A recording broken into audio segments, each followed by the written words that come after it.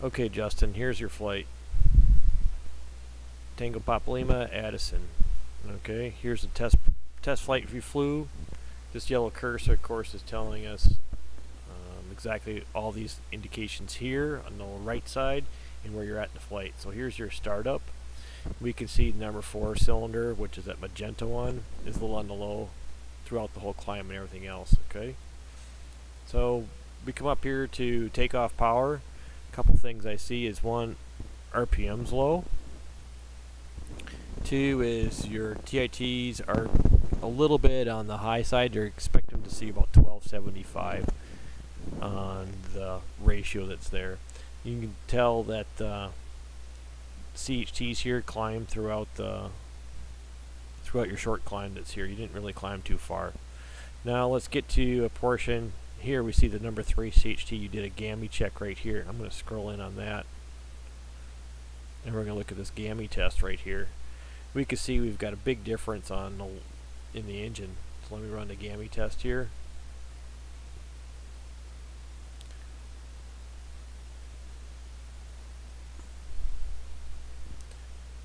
.06 gallons. So number 2 is the leanest and number 3 is the richest. You really need to you could clean the nozzles, but I suspect it's probably not going to help.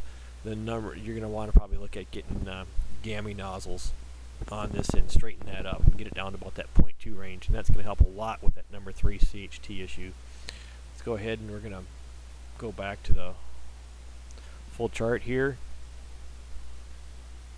I'll bring that down. Another note right here, this is the oil pressure. We're running at 46 pounds. 46 pounds indicated at the rear of the engine. Generally we find that the oil pressure drops 10 psi by the time it gets to the front of the engine. The minimum oil pressure is 30 psi from Continental. And I would like to think that's throughout the whole engine. So you're at the minimum oil pressure for the front of the engine. I would strongly recommend increasing the oil pressure at least 1 full turn on the regulator. That's about 5 to 8 pounds. Make sure it's running, then probably want to do about I'd say do a rotation in a quarter at this point and get it into the mid 50s, 53 to 55 in cruise. Look at the data here. We can see the number 5 EGT is a little on the wonky side. That could be a spark plug. It could be an ignition lead being burnt. It could be a valve starting to show its health concerns. It could be a burnt valve, loose valve guide, something like this there. It's just worn out. Take a look at that number 5 of the borescope very closely. And we talked about the mags earlier. Here's your mag check-in flight, this area right here. I'm going to scroll in on that. You can see how bad that was running. And we can see that the in-flight mag check here, Lena Peak, just showed us craptacular health on those mags. A great variance between the two, so you're essentially running on one mag that was there versus the other one. The timing's way off on one of those mags. So you need to get those 500-hour inspected as we discussed earlier. Okay, let's take a look here at the rest of the chart. Back here to the number 5, we see number 3, of course, goes up to 407 on this test, maybe actually a little higher, maybe a little bit there, 408.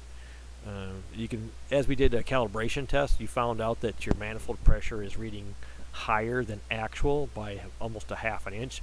That means 30.5 inches is actually 30 inches of manifold pressure, and you're putting your fuel flow in to try to match 30.5 inches, but you're really only putting in 30 inches. So you're actually on the rich side of where you want to be according to the POH. So to compensate for that, when you look at your manifold pressure indication, when you go to 30.5 inches, you need to add a half an inch to that to come even close to what that magenta or that blue line, the blue caret is on the fuel flow target, to get anywhere close to a book value as a start.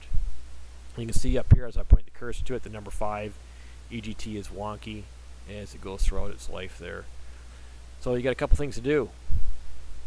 1, get that fuel flow adjusted. 2 is take care of those GAMI spread.